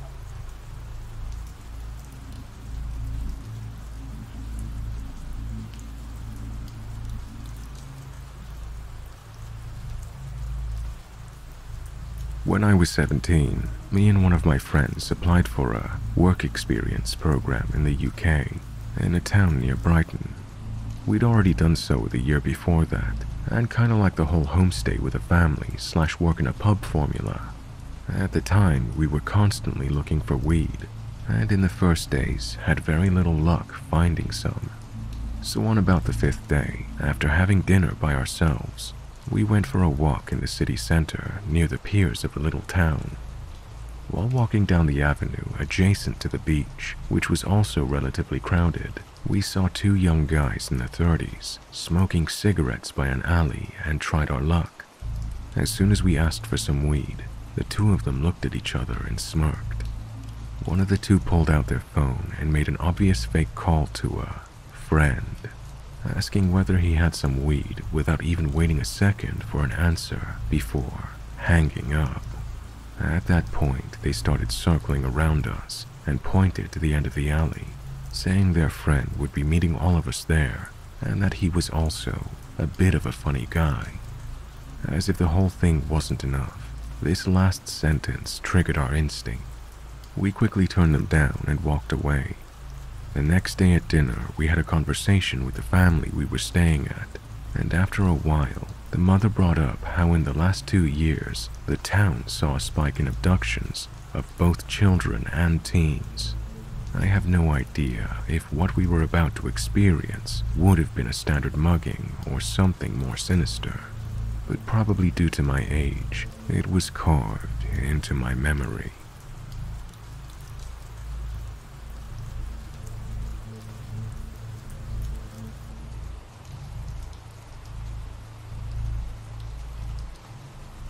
We were at a sportsman warehouse in Colorado with our parents. I was 14 and my little brother was 12. We were on a trip to see family, so we were about done walking around and decided to sit down in the camping chair aisle while we were waiting for our parents to be done shopping. While we were sitting there, a lady that looked cracked up on some sort of drug walked up to us and started asking us weird questions. She asked us, "Where is Colorado River? Can you show me on the map in the front where the Colorado River is?" There was a map of the US in the front of the store right by the entrance. She kept telling us to walk up there with her because she needed help finding the Colorado River on it. We both were weirded out and started to walk around to find our parents. She kept following us and didn't stop. We found our parents and I told them what had happened. My mom started to yell at the lady, but she wasn't going away even after that. We checked out and started leaving the store. When we walked out, we saw the creepy lady and 3 or 4 men run out of the store and near a van that was hidden out of any camera view. 2 of the men were waiting outside of the store, and that's when I realized what was happening. The lady wanted my brother to go out to the front of the store so that the 2 men could abduct him and run to the van. I'm so glad we followed our instinct and didn't follow the lady. To this day, I'm very cautious when I go into town, especially because I live on the border of Mexico and Arizona. Don't talk to strangers, even if you are an adult. You never know how many people are in on the abduction.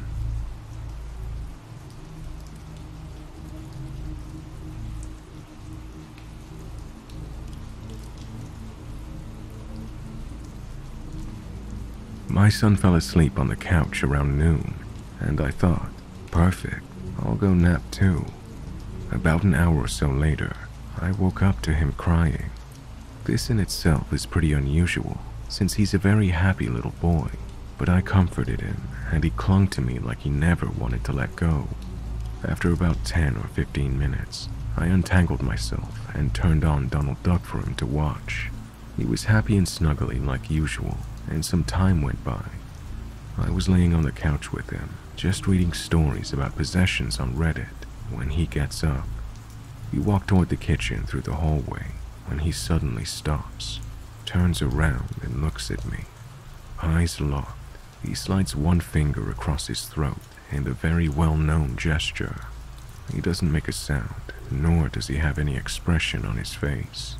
A few seconds pass and he turns around and walks into the kitchen. About 30 seconds later, he comes walking into the living room and seems to be his happy self again. A couple of days ago, his mother was watching him here. She wrote me a message on Messenger that a door opened by itself, and she felt something or someone touch her. I definitely believe her.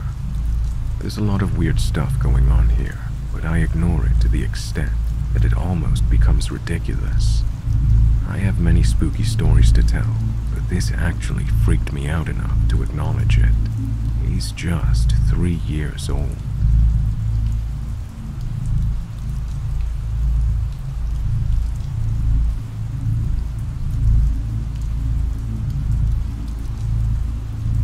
This happened to me and my girlfriend I was dating back in the summer of 2014.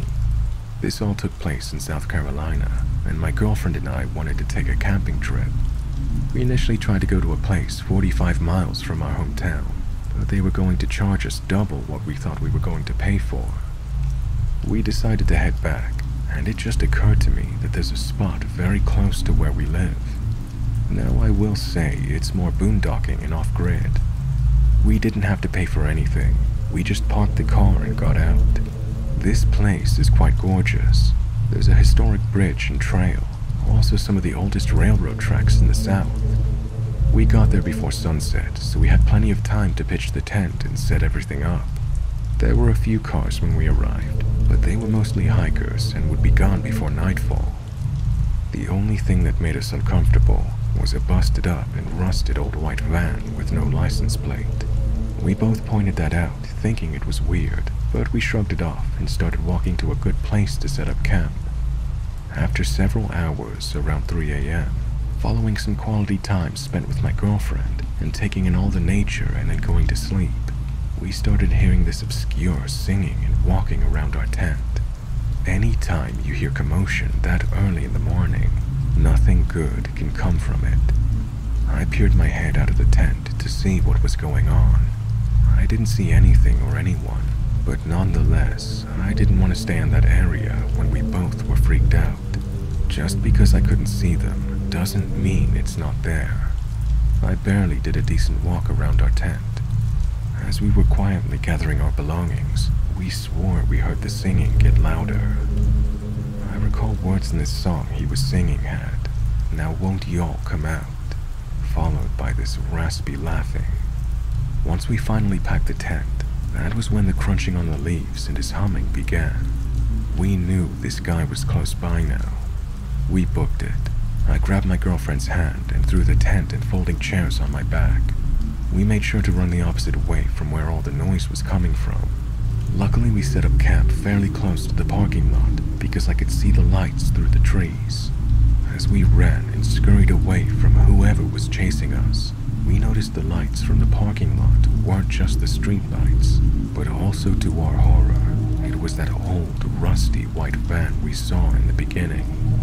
We hurried uphill, just hoping this guy was alone. If he had an accomplice, that would be another person to deal with. As we reached the lot, we got into the bright street lights, and I noticed my girlfriend's hand make a slight twitch, and her pace slowed down. From what I could tell, she was turning her head to take a look at her attacker. I heard her gasp loudly, "Come on, don't look, we're almost there." She focused back, and we continued running in unison. The guy was getting closer, as I could hear the footsteps on the gravel intensify. I heard his wheezing and him barking, "Don't y'all think you'll get away." As we just made it past the van, we split, and I handed her the keys so she could unlock and start the car, and I can throw all the gear into the trunk and we can make it out of this place. As I frantically laid the camping gear in the back seat and head over to the driver's side, that was when my body faced forward for the first time in a while. Every noise this guy was making was close and amplified now. With the car running, I kept my head down and put it in reverse. but curiosity got the better of me. In the brightness of my headlights, this man was a behemoth with a stern wrinkled face, with patchy red hair, a goatee that had dirt and crud smeared all over it. His eyes were fixated on us like a scope, magnifying on two 10-point bucks. He was wanting to kill. "Get back here," he barked, waving a baseball bat back and forth. I shook my head, and with that, I swerved out, and we were on our way out with our hearts racing. In the rearview mirror, we saw the man slam the bat in frustration. A narrow escape. We drove to Waffle House and stayed there until sunrise.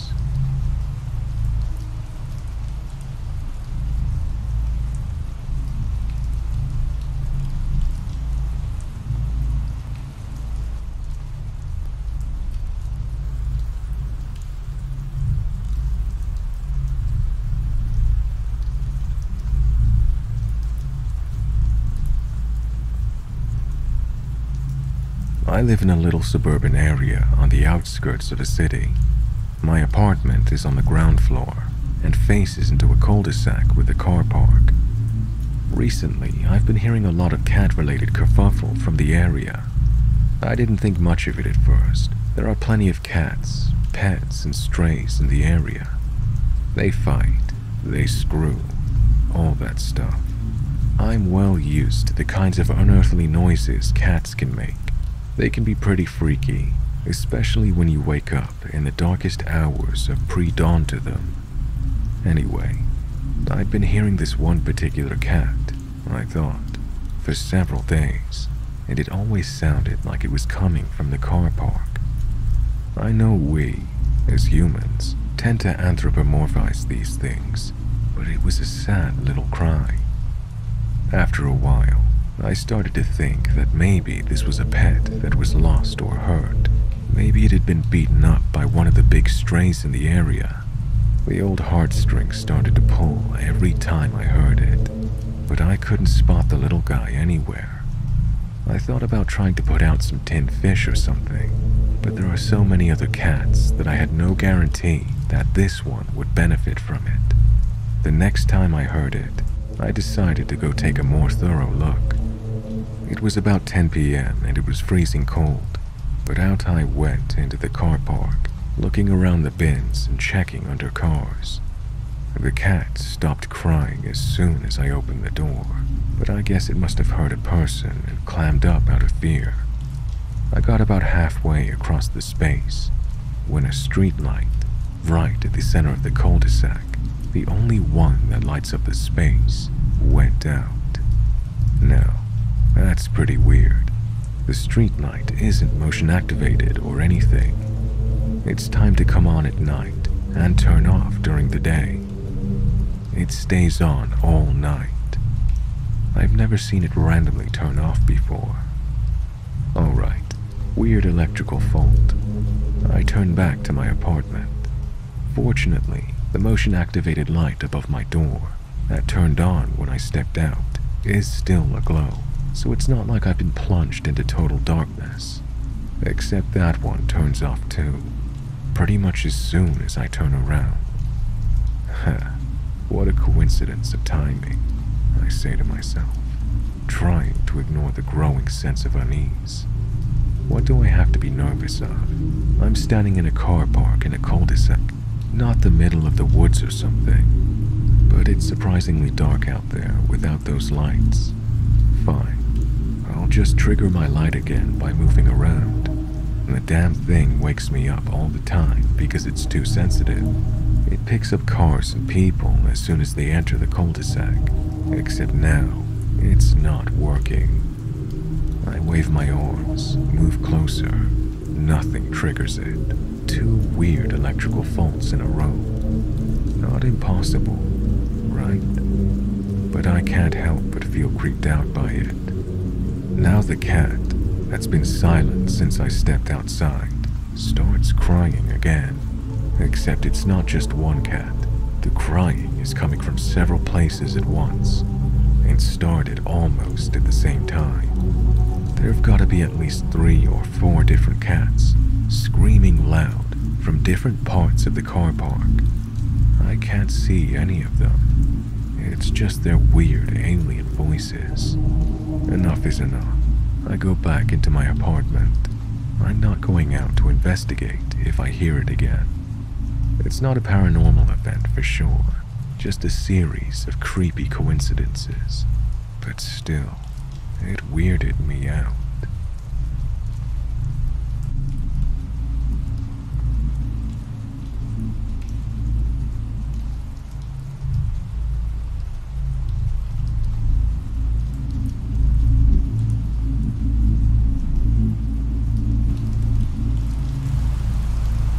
I hope you enjoyed that, guys. If you have a scary story you would like me to read in an upcoming video, this is one way to help me guarantee variety in the stories I share. You can email me or post it to my subreddit. I'll drop the details in the video description. Thank you all for listening, and a special thanks to my patrons and channel members who now have early access to ad-free videos, as well as other behind-the-scenes content.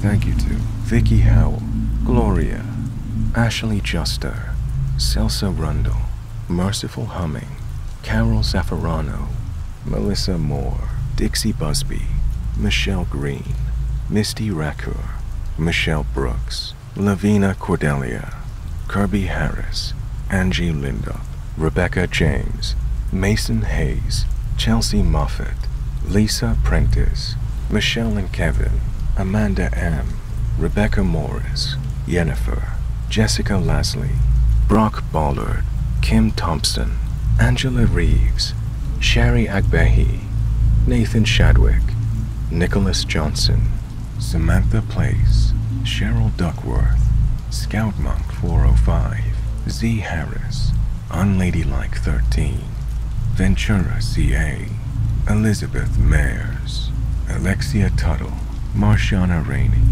Yolo Sapien, Mary Wright, Jessica Copperfield, Zoe D, Danielle Scholl, Jane Wiggins, Tara Harris, Mary Wright, Callie Townsend, M, Deshaun Edmondson, Kimmy Love, Wendy Maris, Confessions of a Cleaner, Megan Abrams, Miss Tycoon, Stephen Sloan, Christina Myway, Ashley Bray, Madisa Felter, Danielle, Tina Marie Heckman, Amal Garner, Lisa Radford, Deborah Malaise, Connie Sue, Taya Adwell, Diana Johnston, Vampy Debs, Jasmine Davis, Erica Asir, Fox Mulder, Ram Beltran, Tina, Nick Bigdowski, Sarah C.H., Neil Kavanaugh, Tiara Sanders,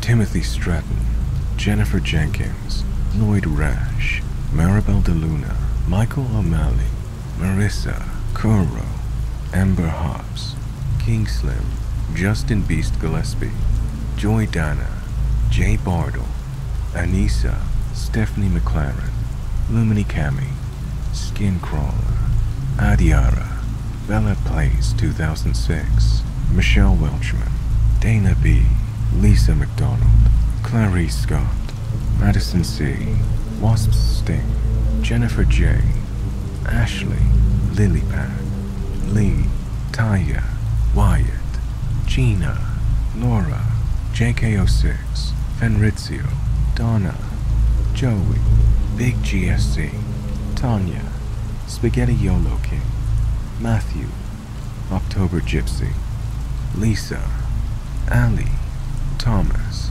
Build With Me, Letitia, Fran, Debs, Insomnicats, Stephanie, Summer, Rebecca, Tyara, This Bad Kitty, Your Pappy's Dilly, Lainey, Tripping Balls Through History, Samantha, Erica, Alyssa, Tracy, Killian's Place, April, James Arterburn, Jen, Joy, Handout, Pegasus Genesis, Karen Keating, V. Berry, LJ, Fiona X Fox, Scott, I Like Booty, Monica Level Ace, Chris and Donna, Holly Spry, Kimber, Jasmine, Sanatix, Heather Haven, Kitty Cat Luna 2, ADHD Aurora, Janice, Cinderella Baby, Borderline Betty, Lady Draco, Erica Nicole, Snowball Rathena, Melanie, The Honeybee 987, Pretty Girl 215, Ryan, Brooke, Wendy, Crafty Cal, Tina, Dina, Vampy Debs, Patricia, Amber, Krista, Brenda, Absinthe Alice, Christy, Kay, Spider's Web, Ooh La La Andrea, Sue, Monique, Sean Gorman, Emma Lisa, Sigma Cube X, Greg, Chelsea, Amanda Jane, Sam, Zeb Teppy, Sarah C, Austin, Tegan, Lil Smart, Jenny, Gabrielle, Fire 05, Sarah P, James Gargano, Gemma Allen, Monica Level Ace, and Alex. I hope you're doing well, guys. I'll see you all on the next one. Like I've been saying in previous posts, being part of the medical community has afforded me the chance to evaluate patterns in all stages of life of people, including patterns that we see at the end of life. Some of you that work in hospitals, or have loved ones that work in hospitals, or have been close to loved ones as they took their last breath and transitioned to the great unknown, may have heard of what I am about to describe. There's a particular phenomenon that occurs to people in those last moments, and I'm talking about the appearance of kids running around their deathbed or just outside of their room.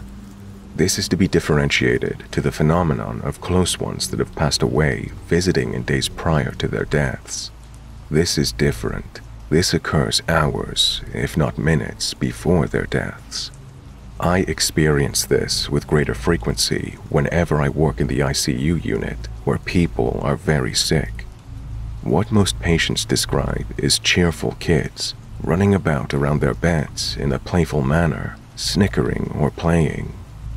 Most patients usually respond calling the nurse and asking, "Who are these kids running around, and where are their parents?" and scaring the living bejesus out of them if they are new nurses. If they are experienced nurses, they know the time of the end is soon to come, and they communicate promptly with us doctors to let us know to be ready. Literature often chalks this phenomenon up to lack of oxygen in the brain or neurochemical changes in the process of death and dying. But the pattern is very recognizable, and the experience is very similar across all cultural backgrounds and ages. Almost all hospitals have a story about these kids, and if you are entering the field of medicine, nursing, or any other health-allied profession, you will certainly hear these stories. So if you're doing rounds in the ICU late at night and hear some snickering or tiny feet running in the hallways, prepare, because the call of Code Green or Code Red is about to sound off in the PA system.